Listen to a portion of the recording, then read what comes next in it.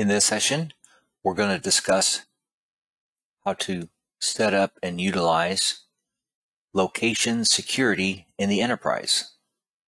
So from my main ribbon, I'm going to go to Enterprise Setup, and we're going to scroll down towards the bottom here, and you're going to see an area called Location Security.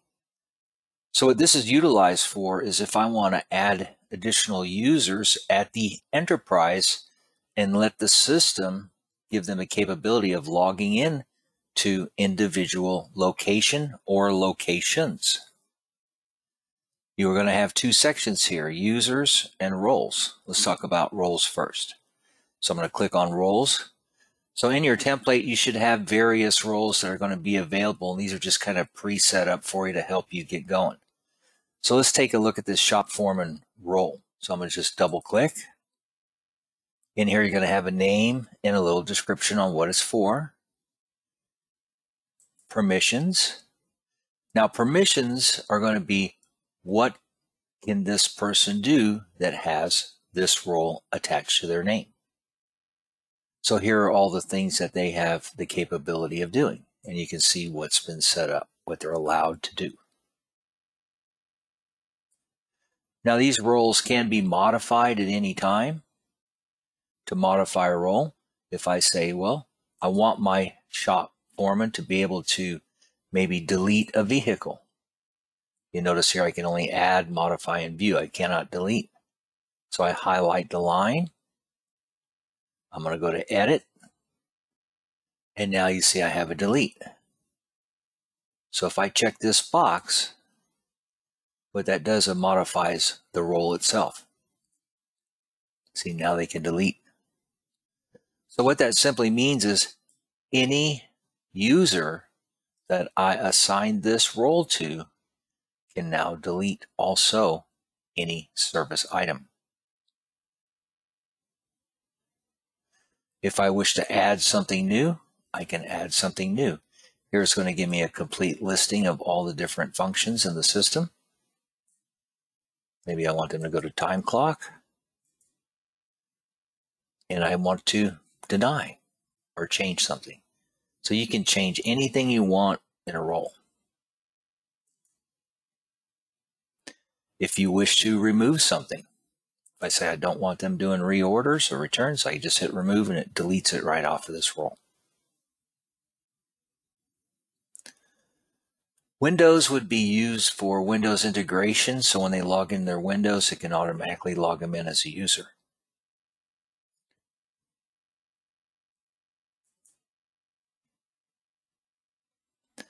If you wish to create a new role, you certainly can. You can come up here and click on Add on your main ribbon, give it a name.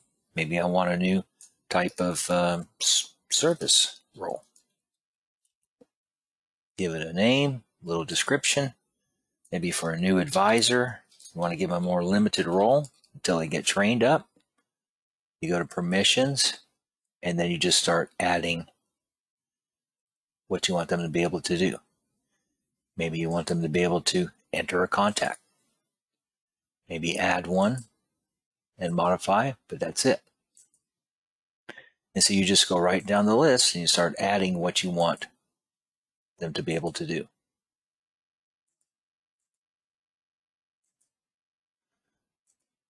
And now I have a new role. If you don't want the role, click it, right click and delete, or go up to the top and delete.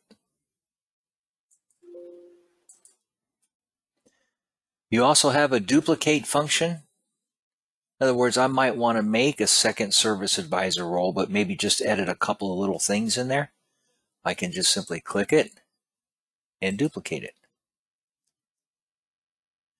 The nice thing about this, it brings over all the permissions that are in there, and then I can just go edit a few. So I hit OK. There's my duplicate. Now I just go modify a few items. So it makes it real easy to make another role instead of having to do it from scratch. If you don't want it, delete it. A user is going to be the person that's going to use a role or roles. So let's say I'm going to add a new shop manager or a shop foreman. So I want to go add. We're going to give him a name. So we'll put his name in. And he's going to be a new shop foreman.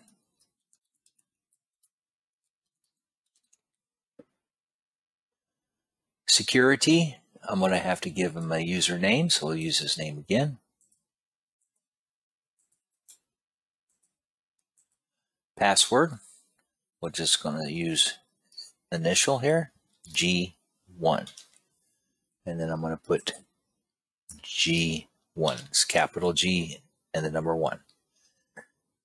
Now, you got to have at least 2 digits here.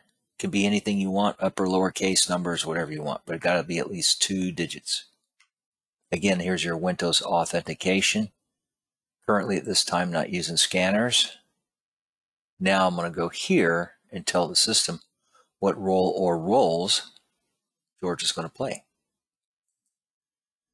So he's going to be a shop foreman.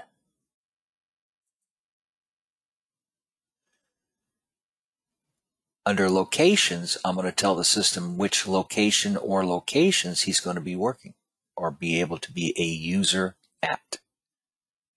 Select locations. Here I can go and select the locations he's going to be at.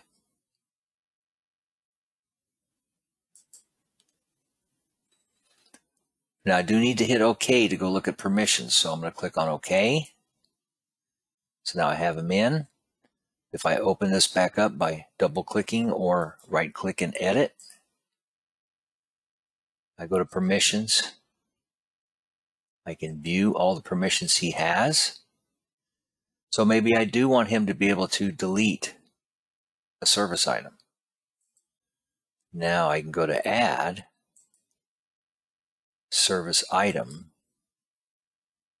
hit Next, and select it. So what is the difference between here and doing it at the role itself?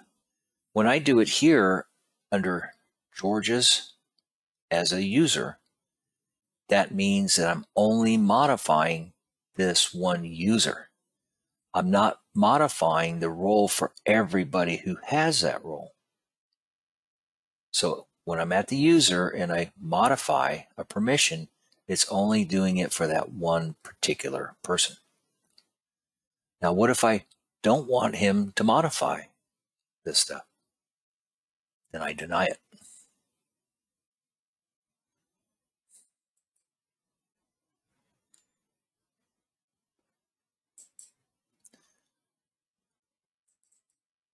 Now, if I go back and look, roles, permissions, view all, you'll see he can delete, but he's denied modifying.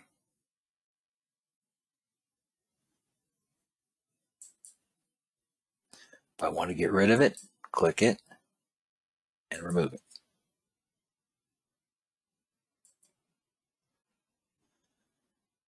You can also take any user, open them up, and apply multiple roles. So he might be a shop foreman manager, and I want him working on inventory controls. So I can add an additional role. You can have as many as you want. So I gave him inventory management and shop foreman with the additional item of deleting a service item. That is location security. Now locations, once they're set up with your users, then you're going to go enter your location employees and apply the roles.